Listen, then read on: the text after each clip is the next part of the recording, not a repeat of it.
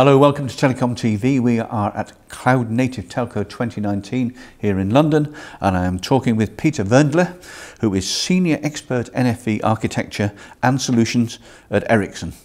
Peter, thanks for talking to us. Good to see you. Do you think CSPs can use cloud native technologies as they are for the next phase of network transformation, or do they need adapting to new standards and/or new specifications?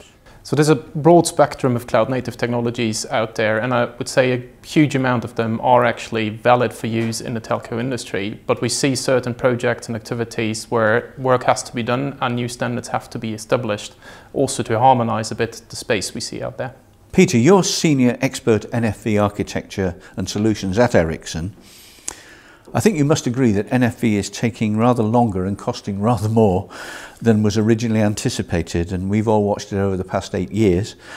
How do we avoid rerunning the same scenario with Cloud Native?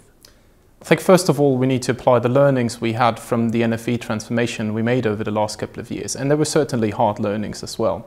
But I think in Cloud Native we've seen a lot of trends trying to push complexity down to the lower level systems, which can help us significantly to ease the introduction of cloud native technologies in telco networks. So my experience would be that it will not take as long as we had it for an NFV transformation. So Peter, how do you convince the board or a board of directors that cloud native is the way forward for CSPs?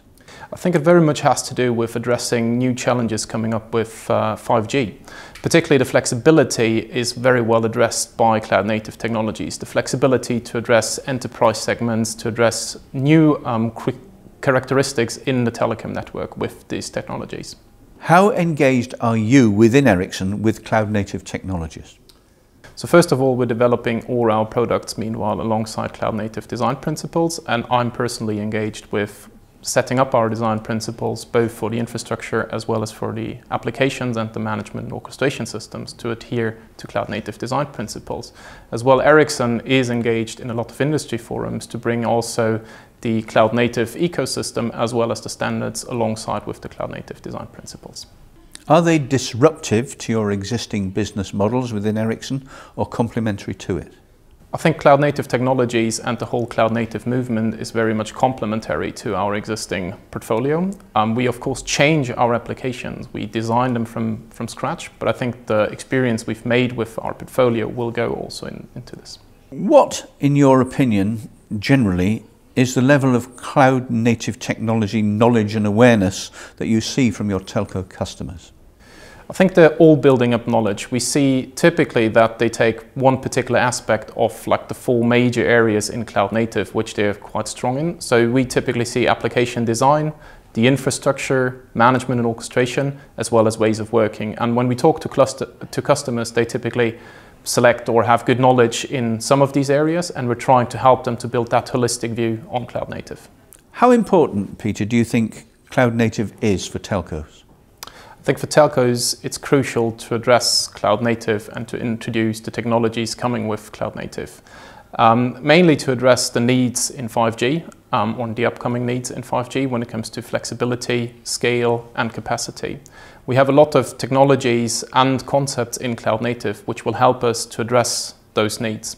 That is container technology for capacity reasons, that is the easy deployment and lifecycle management of network services and network slices using cloud native technology. So overall, I think it's crucial to have a holistic view on cloud native technologies in terms of technology, application design, as well as ways of working to actually introduce and make use of these technologies.